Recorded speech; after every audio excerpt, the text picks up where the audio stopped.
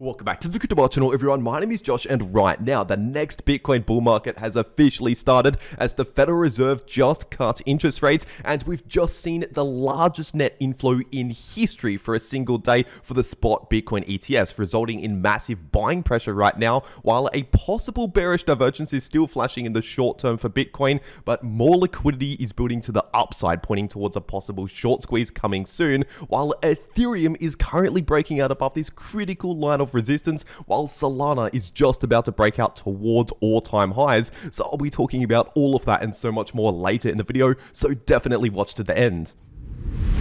First of all, just before taking a look at the Bitcoin charts today, we need to talk about the news today, because roughly half a day ago, we saw the Federal Reserve cut interest rates by 0.25% or 25 basis points, which was the expected outcome. If you watched my last video here on the channel, this was what was expected and what was being priced into the market. So ultimately, this didn't really have a major effect on the market, at least in the short term. And as always, if you want to get extra real-time updates throughout the day, just like this one right here, check out my Twitter, link down below if you want to stay up to date throughout the day. But with that being said, getting into some Bitcoin news today, and yesterday we saw the largest net inflow into the spot Bitcoin ETFs in the history of the spot Bitcoin ETFs existing in the US. That is right, we've just broken a new record of over 1.3 billion US dollars, nearly 1.4 billion US dollars entering into the spot Bitcoin ETFs just yesterday, just on Thursday alone. And out of that net inflow, we saw BlackRock alone buy over 1.1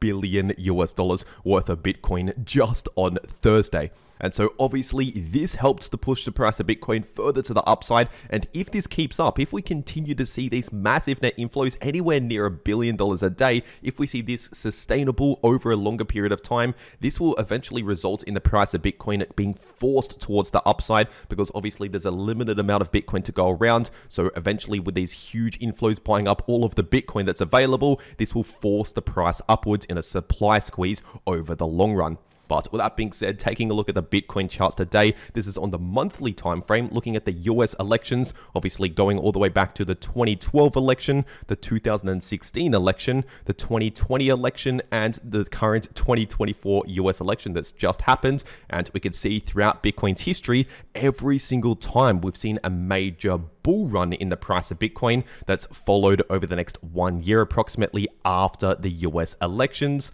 And this has happened despite perhaps a Democrat or Republican winning.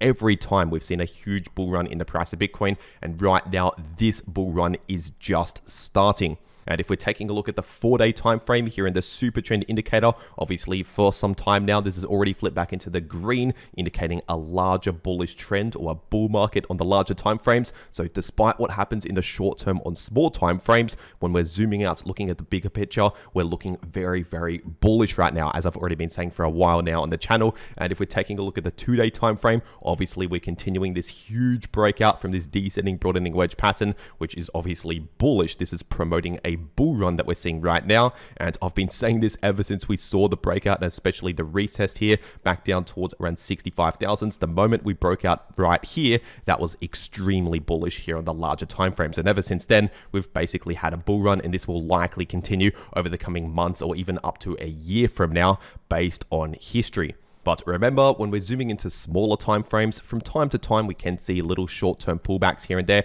So it's not 100% only bullish price action straight to the upside. Just be aware of the fact that we can see slight pullbacks here and there on small time frames in the short term. But when we're zooming out, we're looking very bullish, currently experiencing a bull run.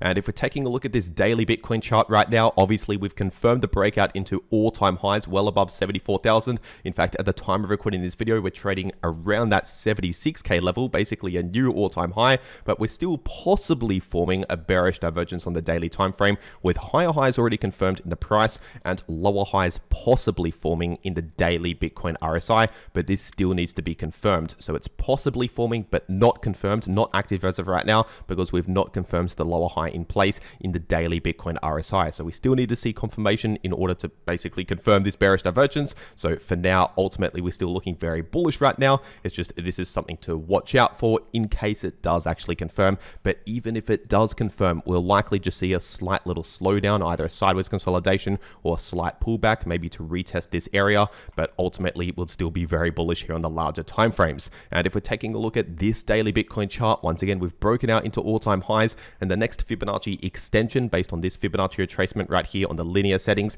is the 1618 Fibonacci extension, and that's sitting at around 89,000 approximately as the next major point of resistance, a potential price target to watch out for now that we're breaking out into all-time highs. But before 89,000, we also have this technical price target for this bullish cup and handle pattern, which is still playing out in the bullish direction, and that price target is sitting at around $80,000 approximately. So right now we're heading towards $80,000 as a bullish price target, and above that level we have 89,000 as another price target and a point of resistance. And now if we're zooming into the much smaller time frames in the short term here, looking at the 3-hour time frame, right now we're still potentially forming this bearish divergence on the 3-hour chart, with higher highs confirmed in the price and lower highs potentially still forming in the 3-hour Bitcoin RSI. So once again, this is a sign telling us that we might be due to see a slight little slowdown in the short term, and we already are slowing down just a little bit, at least compared to what we saw previously. We saw extreme bullish momentum right here, and we've started to slow down just a little bit here in the short term. We can see the momentum is slowing just a small amount here, but ultimately, once again, when we're zooming out, looking at the bigger picture, we're still looking very, very bullish. And so as I've been saying over and over again here on the channel, of course, in the short term, we can see slight little pullbacks here and there that can flip between bullish and bearish when we're talking about short-term small moves. But zooming out, looking at the big picture, right now, we're basically at the beginning stages of a major bull run. And if you want to take advantage of this coming bull run in the price of Bitcoin and profit from this bull run, personally, I take most of my trades over on Bybit, so I'll make sure to leave a link to Bybit down below this video in the description and in the pinned comment. And if you use that link below this video to make your Bybit account and deposit on that account, then you can get up to a $30,000 deposit bonus, but only if you use that link down below this video. And also, if you use that link, it'll take you to this page right here, which is a 500 USDT position airdrop. So basically a free $500 trade as your first trade over on Bybit, but that's only available if you use the link below this video to make your Bybit account and deposit on that account. So if you're going to be trading crypto anyway, you might as well check this out. Once again, first link down below this video. But for whatever reason, if you cannot access Bybit or if you cannot KYC on Bybit, there's also Bitfinex, which is another crypto exchange similar to Bybit, but you don't need KYC for Bitfinex, which means if you're in the US or the UK, for example, or another country where you might not be able to access Bybit, you can access Bitfinex. So I'll also leave a link to Bitfinex below this video, and if you use that link, you can get up to a 5.5k deposit bonus, and only if you use that link, you can get an exclusive 10% discount on all trading fees on the Bitfinex exchange forever, but that's only if you use the link below this video to make your Bitfinex account. And so as another option out there other than Bybit, once again, there's Bitfinex, links down below if you want to claim those extra bonuses. But with that being said, taking a look at the Bitcoin liquidation heat map, and right now more liquidity is starting to build to the upside here in the short term, starting at around 76.9k and going up towards around 77,500. So in that price range right there, a bunch of short positions will get liquidated if Bitcoin crosses above that price range. So this is kind of acting as a magnet for the price of Bitcoin in the short term, dragging the price towards that area. And if we cross above that area, cross above around 77,000 to 77,500, that will likely trigger another short squeeze, pushing the price further to the upside. But with that being said, taking a look at Ethereum on the weekly time frame, right now the price of ETH is still holding this line right here, this massive trend line of support, which is currently sitting at just above 2.4k. And every single time over the last 2 years that we've bounced from this line right here, we've seen a major bullish reaction from this line of support. And right now we're starting to see the same again. So we're just beginning the next major bullish move, as we've seen previously many times over the last multiple years here. And if we're taking a look at the 3-day time frame, we have now officially confirmed a 3-day candle close above this major Fibonacci level of previous support, currently acting as resistance, well, just recently acting as resistance, but now we've broken out above that level, which was sitting at around 2.8k. So obviously, as of recording this video, the price of ETH is trading well above 2.8k, and we've now seen not only a daily candle close, but a 3-day candle close above 2.8k, which is the first proper confirmation confirming the breakout above 2.8k. So obviously this is very bullish right now on the 3-day time frame, finally flipping much more bullish again, not just for the short-term pumps here, but talking about the larger moves here in the larger time frames. So we should be expecting a run up towards close to $3,000 very soon, and we're already close to $3,000 right now, and more likely up towards around 3.2k as the next potential point of resistance here in the larger time frames. And above that level, we could also find some resistance at around 3,500, and then up towards around 3.9k to 4k as a major point of resistance based on these previous highs. And if we're taking a look at the 12-hour time frame, obviously we've also confirmed this breakout on the 12-hour time frame above this major area of resistance that has been holding down the price of ETH for a couple of months here,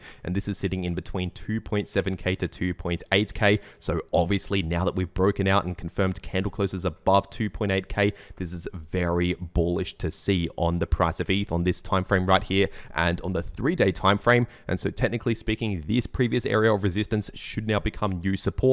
So if for whatever reason we see a slight little pullback or anything like that, this should now be acting as new support. And now it's important to understand that right now the 12-hour Ethereum RSI is indeed in overbought territories, and the last couple of times this has happened, we did actually see a bit of a slowdown and even a pullback that came next. Now, this does not necessarily mean we're about to crash right now. Once again, overall, I'm still very bullish, especially on the larger time frames. I'm very, very bullish. It's just important to be aware of the fact that in the short term, things don't necessarily go straight to the upside like this all of the time. It's very normal to see slowdowns, sideways consolidations, or slight little pullbacks here and there along the way up. So just be aware of the fact that we don't always go straight to the upside like this. It is also important to understand that we can see other types of price action along the way, but ultimately we're still looking very bullish right now on the larger time frames. And if we're taking a look at Solana on the weekly time frame, we're now running into this major point of resistance right here at around $205.